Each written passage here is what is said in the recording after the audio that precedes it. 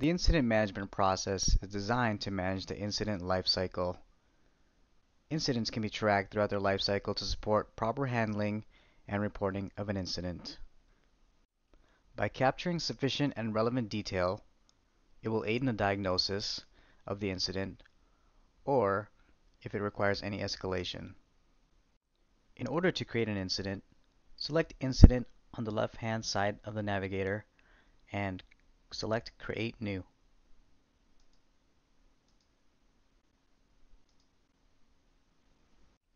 Select the contact type.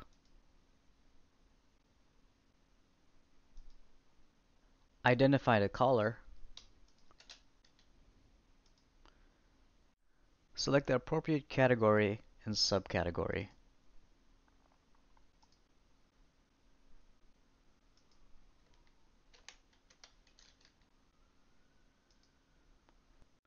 If available, also fill in the field for the configuration item, which would be the user's PC.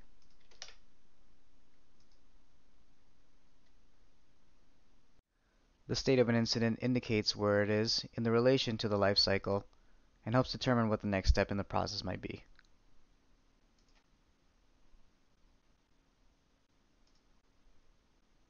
Determine the impact and urgency of the incident. Select the assignment group so that the ticket can be seen collectively and can be assigned to the available staff.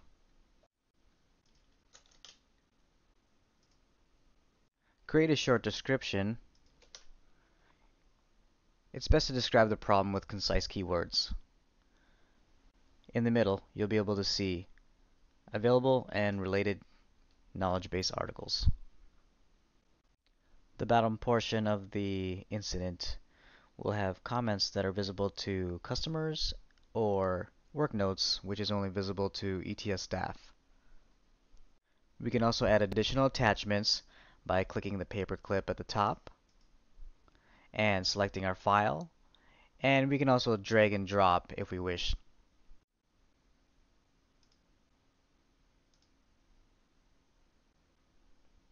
The file attached is available at the top.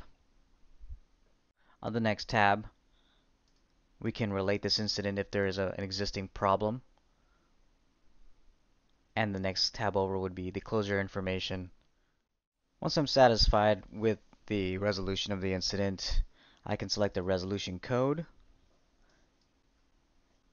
and document the notes for the resolution of the incident. Change the state and select resolve. Now this will notify the customer and provide them with a status update.